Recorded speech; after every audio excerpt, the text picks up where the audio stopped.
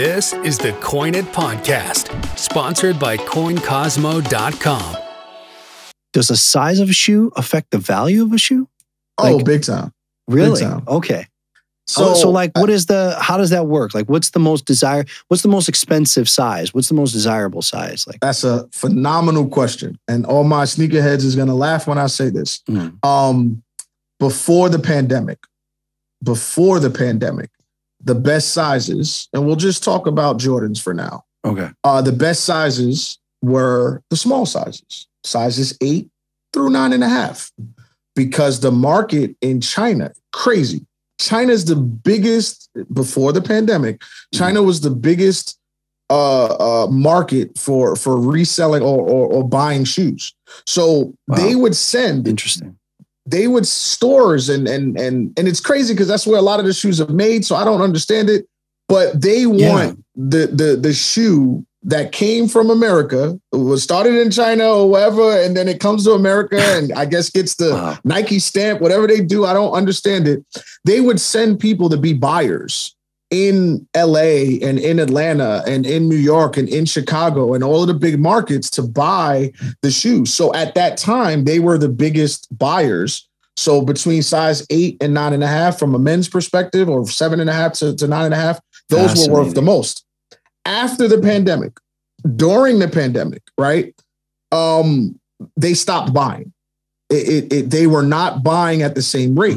All of, everyone's, Chinese connect and Chinese buy. I mean, they would buy in bulk. I got pictures of Yeezys where we sold, me and my team, my great team. We sold 60 pairs.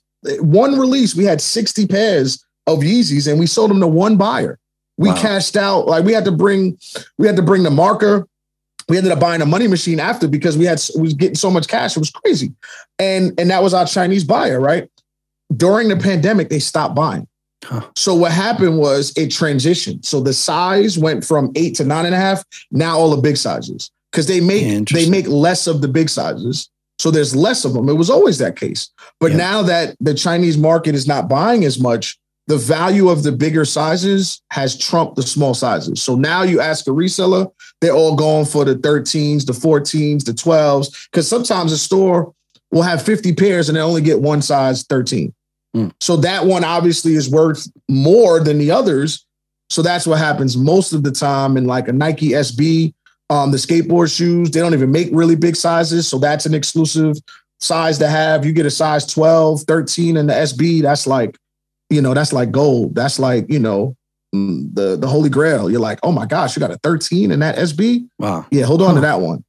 So now the bigger sizes are worth more. But again, for me, I always go for my size, so I'm a size 9.5, 10, 10.5, depending on the shoe.